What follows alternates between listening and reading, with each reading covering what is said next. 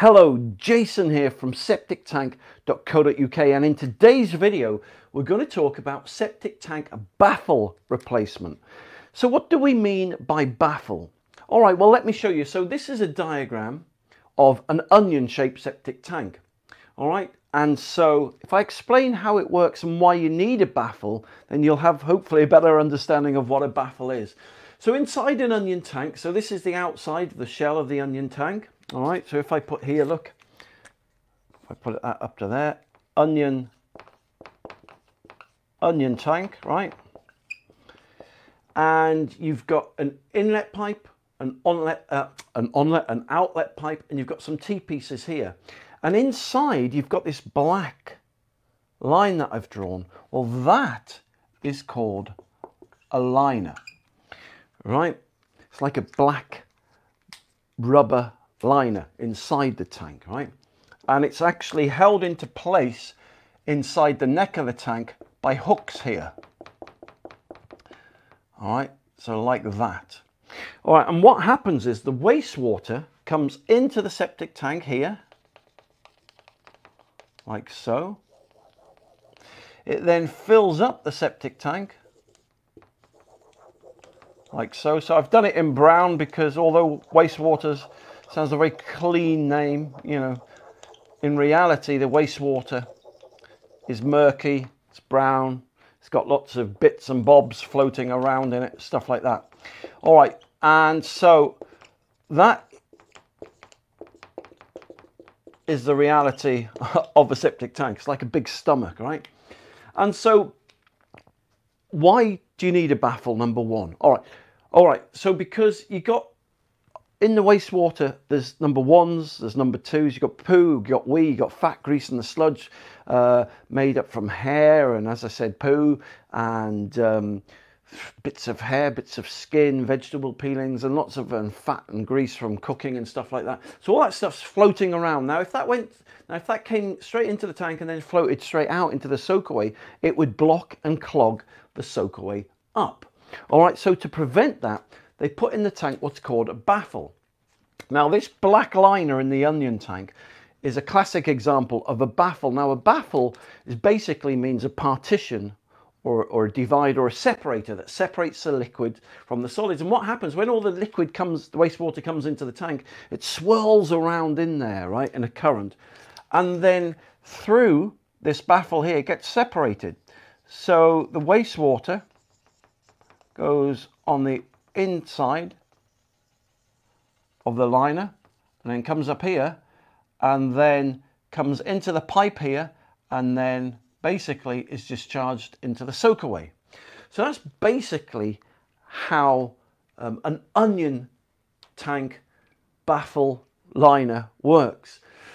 Now, as I showed you in the picture here, it's normally held up by hooks, and what happens over time, because of the amount of water that goes in there, the black liner sags and it becomes literally tears off there or becomes dislodged. And then what happens is the black liner collapses and falls down to the bottom of the onion tank here. So then this becomes one big mass of plastic. Now, because no separation work can take place anymore,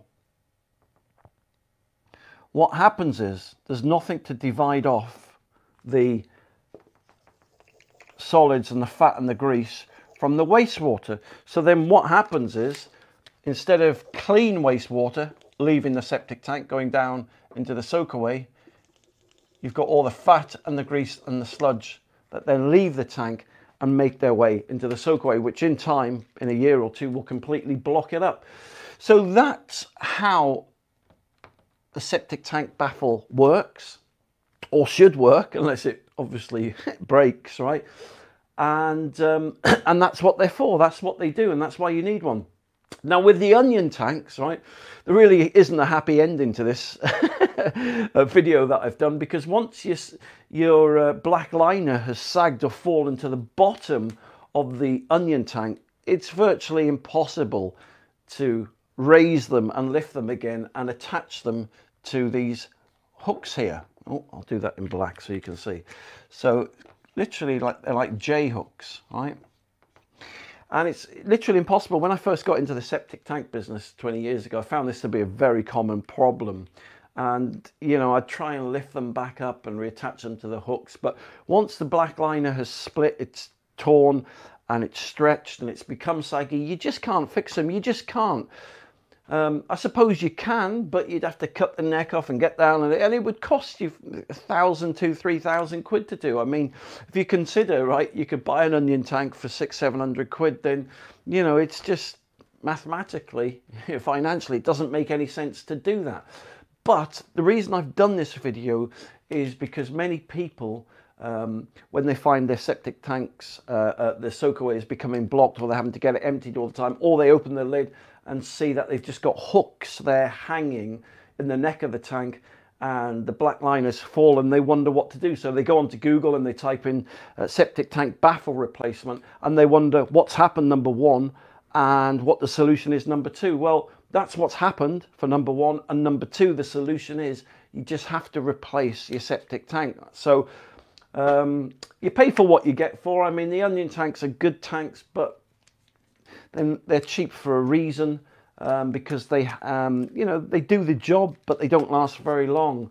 And that's my opinion, by the way, from my experience of all the repairs and replacements I've had to do with the onion tanks. Personally, I'd go for a low profile bullet-shaped septic tank any day. They haven't got any liners in, anything like that.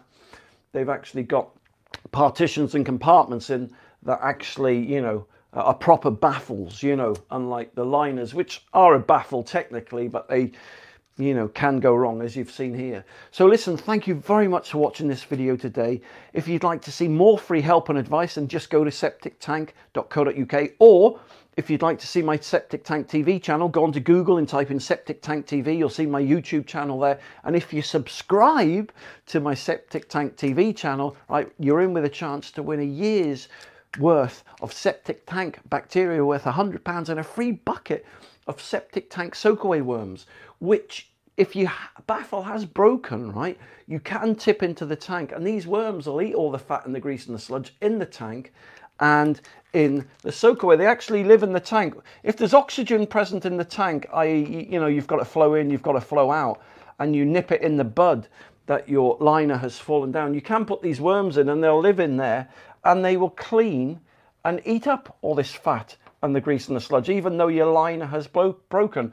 And they'll live in the pipes going towards your soakaway and live in the soakaway. And that's one way in which many people actually repair and find a really cost-effective solution to fixing broken baffle problems. So listen, thank you very much for watching. You take care, and I'll speak to you soon. For more information, just click the link below this video or visit septictank.co.uk for free help and advice.